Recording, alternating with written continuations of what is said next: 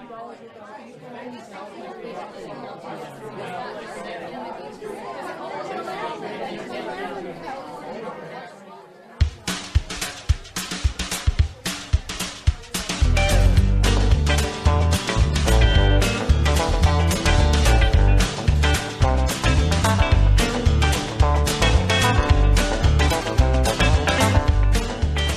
time for the Artist Friends Podcast.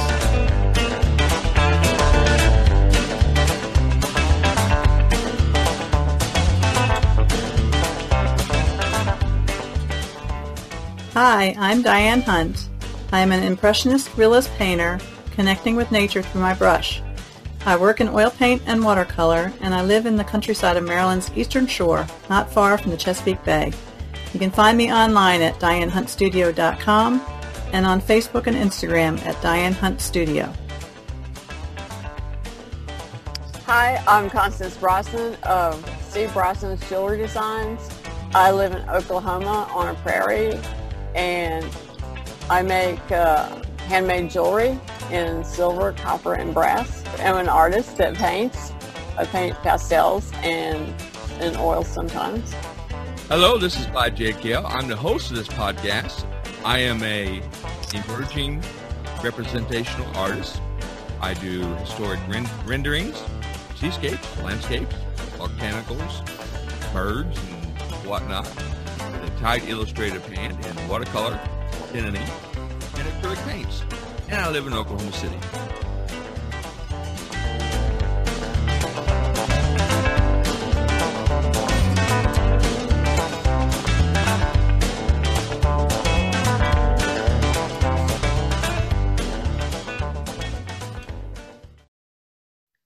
And here we are. Once again, it's a Monday. This is March the 2nd. My name is Clyde J. Gale, and you are listening to the Artist Friends Podcast, episode 36. And I'm here with my best artist friends, Diane Hunt and Constance Bronson. Hello, Diane. Hi, Clyde. Hi, Constance. Hello, everyone. And hello, Constance. Hi, Clyde. Hi, Diane. Hello, everybody. Hello. I'm glad you two was able to join me. Well, the recommended video was for the theme of art consultants. And what prompted me to pick that theme was, I think it was in episode 34, where the discussion was Sergio Gomez triangle or pyramid theory of your art career, in which case he said that the very top of the pyramid was where your art consultants and your art dealers and your serious high-level collectors are at. We discussed, well, none of us have reached any of those folks, but we do have the opportunity. Part of the Paul Klein's course that we took, he held several interviews with movers and shakers in the art market. And one of the individuals was Susan Blackman. She is an art consultant, and it was a very good interview. And she brought up some very interesting points in dealing with with artists and as an art consultant. So this kind of all was in my mind and kind of all pulled together. So it would be an excellent theme for us to discuss. So, Diane, you got a chance to watch the video, right? Yeah. I thought it was really interesting when she was talking about how she finds her artists. And basically, she finds them everywhere and anywhere. And, you know, she searches online and she gets, you know, artists send her their information. And she doesn't necessarily work with just established artists. It's pretty much anybody that's emerging from emerging all the way through established artists. And it really depends on what her clients are looking for to hang in their spaces. So it can vary, you know, and their budgets too. So that was pretty interesting. It's like, it's a pretty good connection. It made me feel really, really good that, hey, you know, we might have an opportunity to reach that top of that pyramid, you know, that high level. Constance, what did you get out of the video? I liked it because she talked about, you know, taking everybody. She goes to art galleries whenever she's out of town. She gets emails, and she stores all that information pretty much in her head and stuff, but then she also remembers, keeps the files and stuff on it. So she sees something she likes, she decides to use it. She'll use it. She's not, like you said. But also they were talking about painting under pseudonames for people. She had one artist who painted that way because her art, she did one kind of art, and then she did abstracts, and she didn't want to show them together, so she painted under a pseudonym to put the abstracts out. And I was thinking about doing something like that because I like to paint in two different styles. Yeah, that, and it's a little bit of extra expense because you have two websites and two mailing lists and whatnot, but still, that's a very viable option. It was a good idea. Yeah, You'll have to help me come up with a name. Oh, no. You're going to be on your own now. Hey, we'll call you Blondie of the Plains. There you go. No, it's not blonde. It's gray. It's white. Whitey of the Plains. No, I was thinking about using a man's name because... Whitey Plains. There you go. Huh? Whitey Plain. Whitey Plain. Yeah, I could do that. Whitey Plain. Oh, and then if you become rich and famous, we'll have to make sure that you give us here in our Artist Friends podcast, you give us credit now. Yeah. Yeah. So it's called Whitey Plain, huh? Oh, brother. Oh gosh, that's funny. But yeah, what I liked about she was very personable in the video. Of course, the interview was taken back in 2012, and before I recommended her video, she gave her website address out. So I double checked to make sure her website was still active. Yes, she is still active, and I think she's added one other service that she does do coaching now. As to where 2012, I guess she didn't do any coaching, but it was her website was pretty much, she had during the interview, she talked about, I guess entering in the health industry. She was just getting into that, and I guess that's now pretty much part of her forte. So if you go to her website, you can you get all that information. Just go, for our listeners, to make it easy, visit the www.talkartpodcast.com. That's talkartpodcast.com.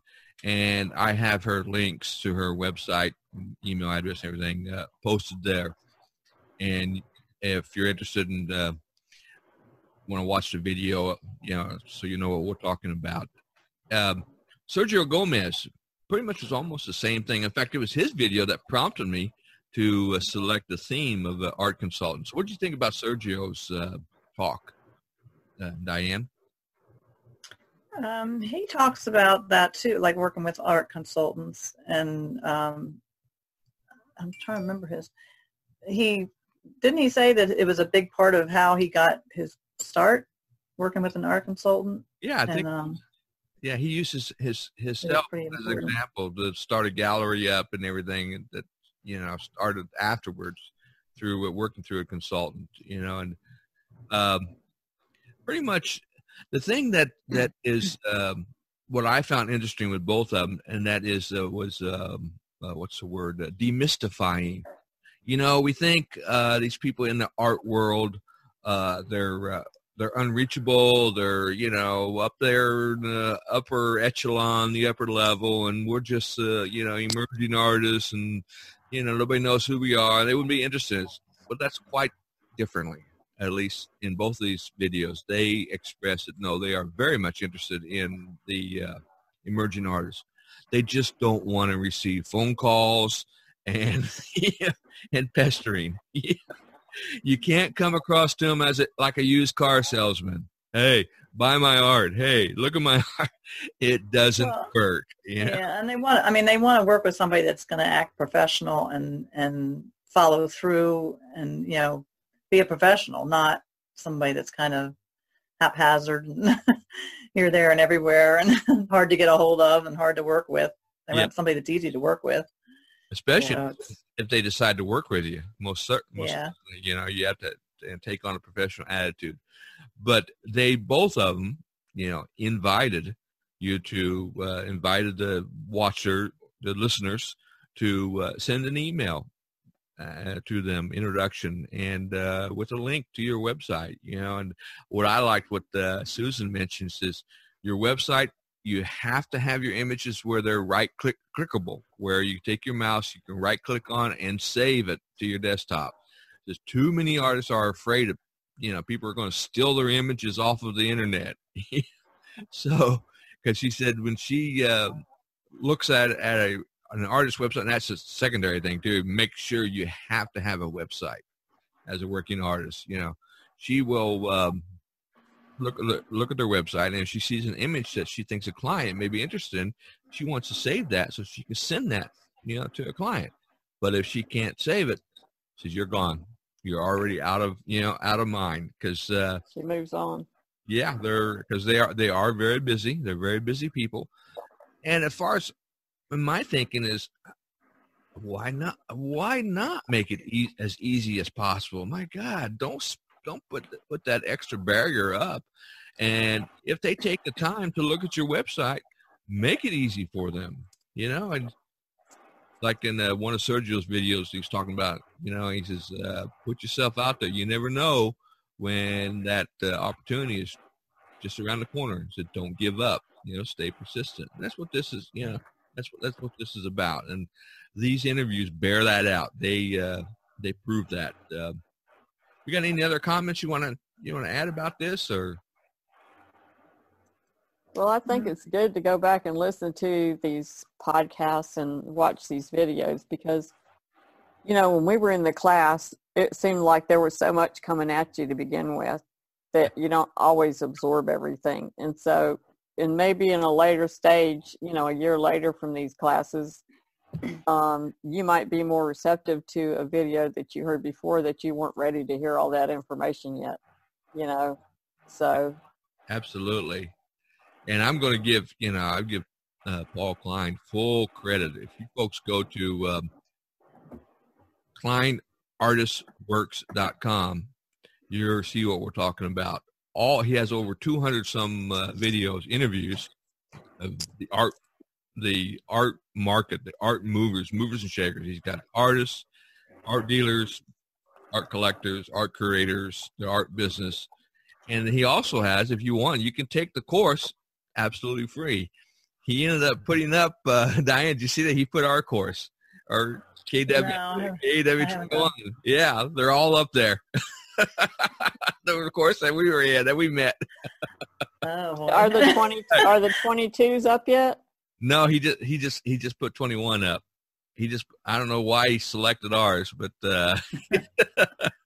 he's got all 10 sessions. Oh God, I know. So if some of our listeners want to see what go back and watch those. Yeah, so we'll see what we look like. We're in there, but along with a whole bunch of other people, about 25 of us, I think it was in that course, in that class. We're all in the little square, little postage stamp size videos. He picks up.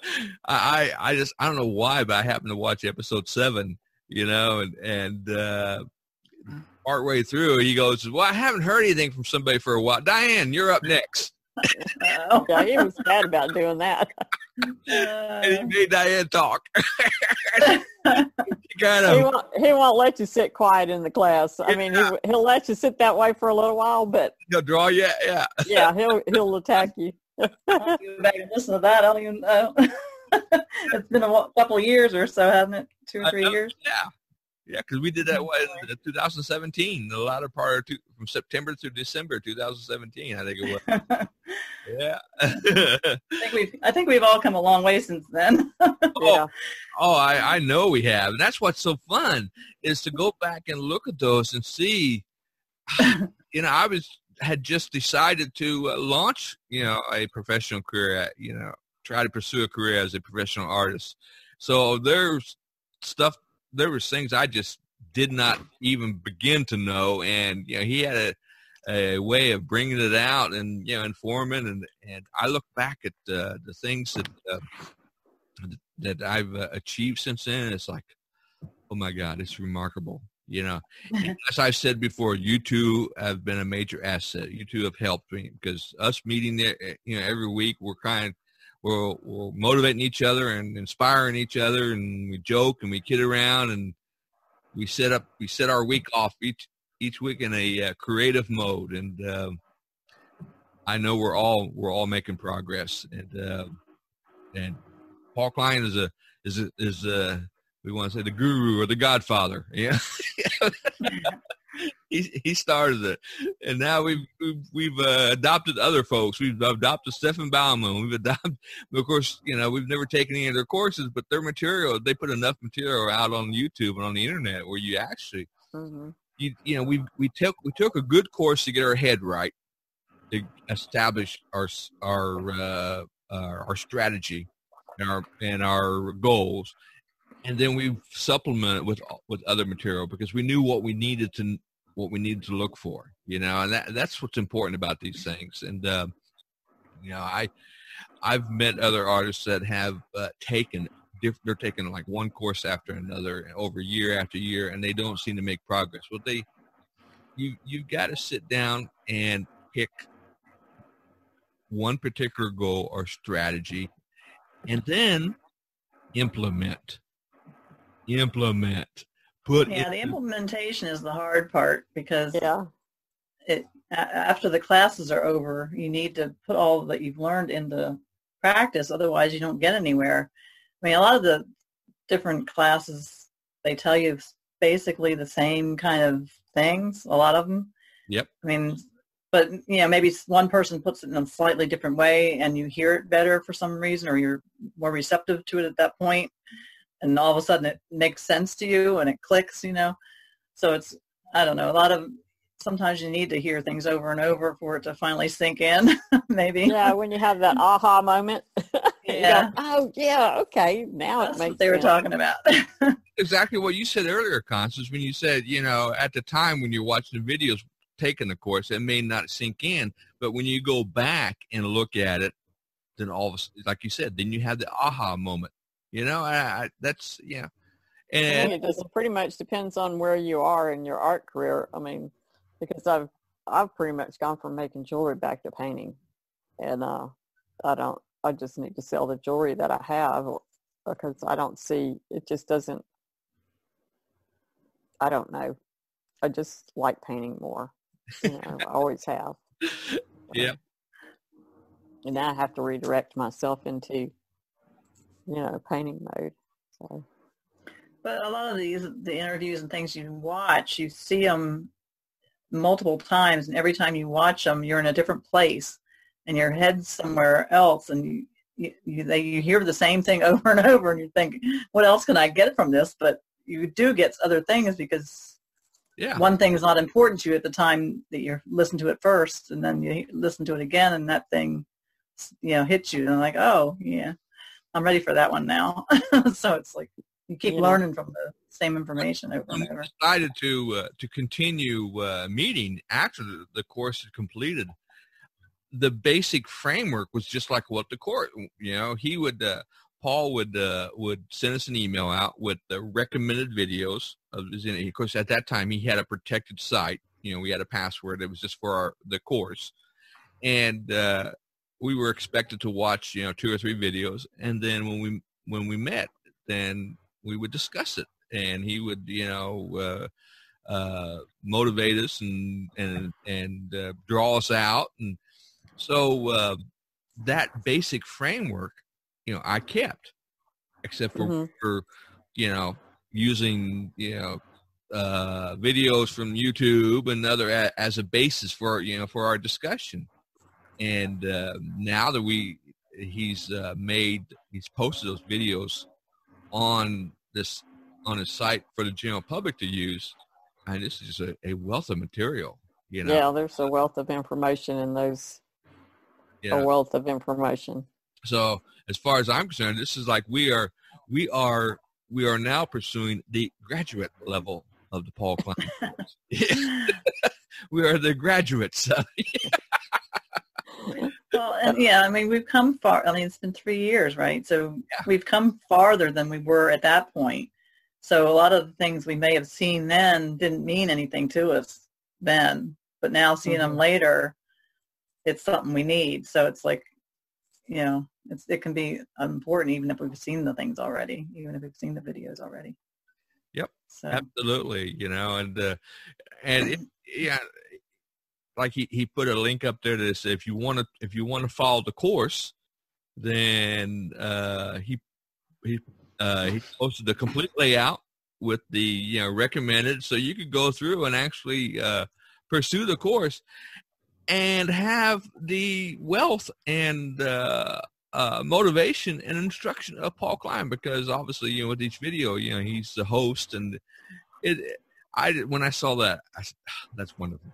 I mean, the man has given us a very definite gift to artists around the world. And to our listeners to Artist Friends Podcast, we will in the future will certainly be using some of his videos, along with of course, videos from our good friend Stefan Bauman, who's kind of like our adopted art teacher, in the actual practice of making art. He's you can't deny it. The man knows what he's talking about. I was listening to one of his videos the other day, and he was talking about paintbrushes, and I just cracked up laughing because he's talking about, he buys the flats, and then they eventually work themselves down to brights and different sizes. But he says, one thing I can tell you is once all the fibers are gone from that paintbrush, it's a stick.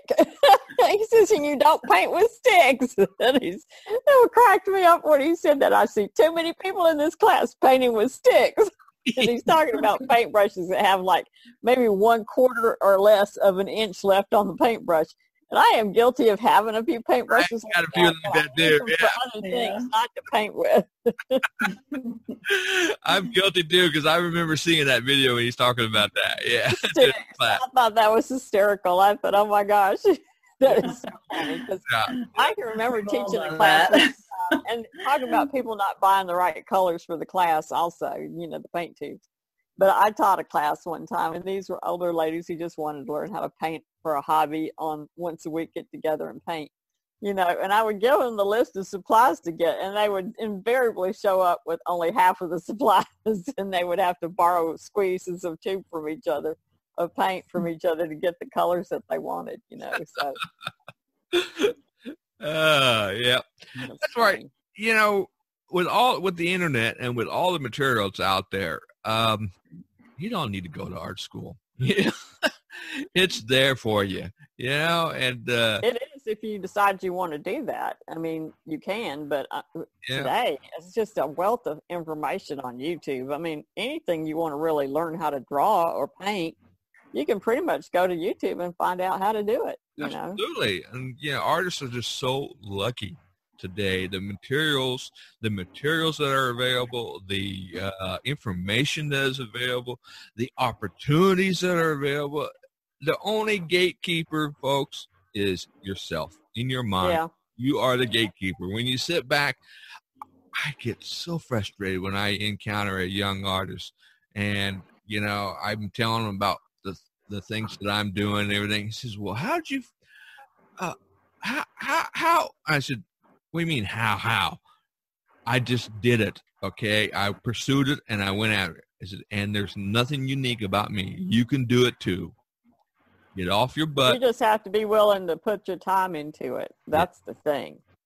How much? That goes back to the Gary Vee videos. That's exactly when spending your time wisely. I mean, if you want to take the 2 days off on the weekend to be with your family, that's cool. But where are you spending most of your time during the week? Are you coming home and just dying on the couch after you get home from work? Or do you go and you can go on the internet and learn or paint or spend time in the studio, maybe 2-3 hours at the most in the evenings doing what you want to do to make sure that's what you want to do.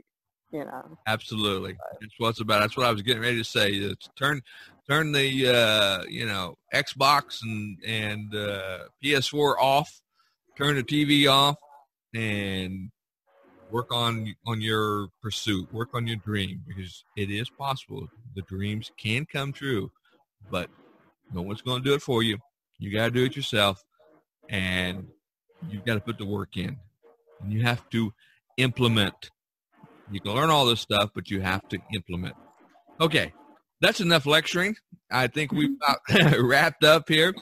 Diane, you got any announcements, achievements for this week you want to share with the listeners? Well, I did set up a new page on Facebook. So I'm just starting it out, but it's basically for artists that do artwork related to nature and connecting with nature lovers. So I'm trying to see if I can get that all going. So it's Paint Nature, I've forgotten now what it is. Paint Nature Connect is the name of the page on Facebook. Okay. So if anybody's interested, stop by. Paint Nature what? Connect? Connect, yeah. Okay. I'll put a link to it on our Talk Art podcast page. When I put the notes up for recommended videos for next week, I'll I always put the previous week's recording, a link to previous week's recording. Underneath of that, I'll put the link to your Facebook so our listeners can catch that. So folks can look forward to that within the before the week is out.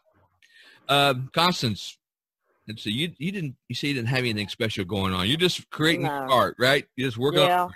I'm painting and drawing. Good.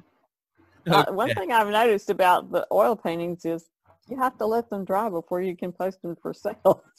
I don't like that. I've got used to the pastels. They don't have a drying stage. Leave it up to Constance to say something wacky. Yes. It's like, you have to dry before I can post them. You can post them. You just have to have a misnomer or whatever in there to tell them that you cannot ship it until it's dry. They're dry. So that's how you can get around that. Yeah, I don't think anybody would by the time they received it in the mail, it'd be all mushed up. And they said, I thought this was a representation. That would not be good. It looks like an abstract to me. Oh, right. Well, the only thing that I've got coming up here, if I know we have listeners worldwide, so if any of our listeners are over in, in Barcelona, and I'm not even going to begin to say the address, and I'll have to post that on the page. But it's I'm participating in an exhibition with the Art Box Projects folks in Barcelona, the 18th through the 22nd of March. Provided the coronavirus doesn't cancel out, they keep sending notices out to us that it's still going on as far as they know. But at the last minute, they could pull it. That's something, such a scary thing. Yeah, that's something we can't control, And also the Art Box folks are going to exhibit my art for the entire month of March and the entire month of April in their Art Box gallery in Zurich, Switzerland. So if any of our listeners who are in the Zurich, Switzerland area, pop in and see my art. It's going to be on their digitally on their 8-foot tall digital screens. Flat screen, which is really wonderful. It's the same thing they used in during Art Basel in Miami this last December, and I was also exhibited in October in Zurich, Switzerland. So check it out. Okay. I'm getting out there. I can say I'm an internationally exhibited artist now. Hey. Thank you so much for joining me, Diane and Constance. Bye-bye, Diane. Bye, Clyde. Bye, Constance. Good night, everyone. Bye, Constance. Good night, Diane. Good night, Clyde. Good night, everybody.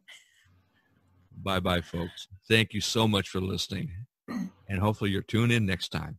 Bye.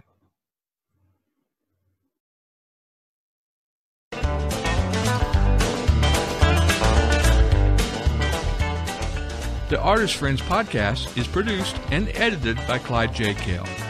Participating artists, Diane Hunt and Constance Brosnan, and Clyde J. Kell.